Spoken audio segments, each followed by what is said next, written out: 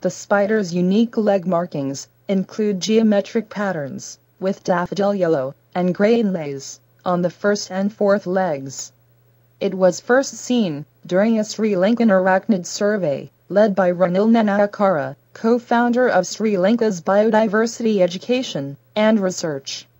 In October 2009, a local villager presented Nanayakara and his team with a dead male specimen that didn't resemble known Poecilotheria in the area.